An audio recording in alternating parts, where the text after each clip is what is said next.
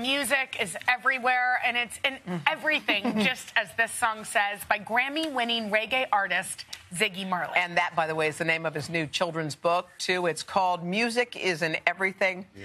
Ziggy, it is so good to see you. By the way, what a perfect title, too. Because it really is. I think when it comes to kids, we think music might have to be this way or that way, but it really is everywhere. You know, music is, I mean, a child in a mother's womb hears the heartbeat. It's music here, his or her mother's heartbeat. That's music. So all the sounds we hear, you know, that's how I see it. Because of my imagination, really. I hear music in everything. Yeah, don't you love that? I heard that this was inspired by you listening to crickets and nature outside of your window when you were little. In Jamaica, I mean, we live amongst nature. We go to the beach.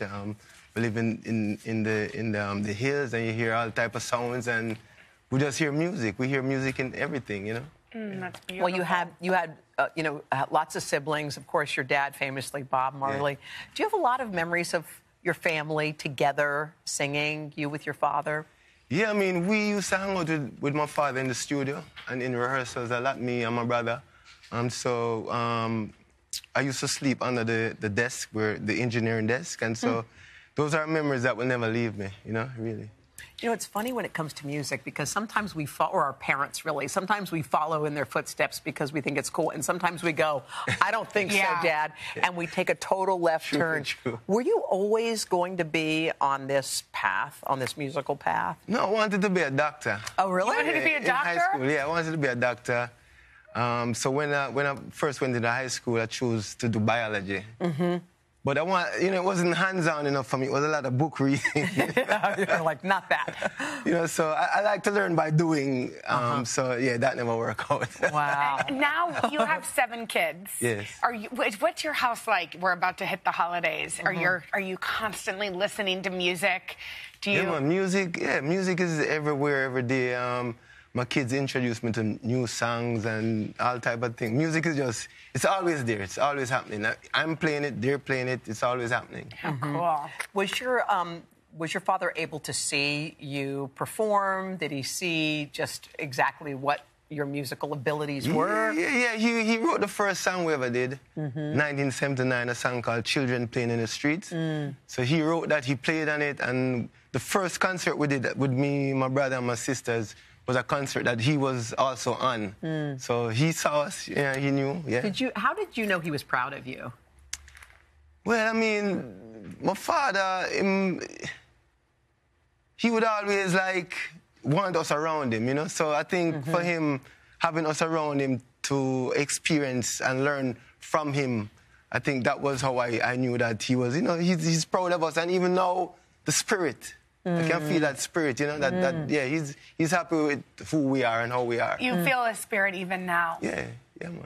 How do you feel closest to him now?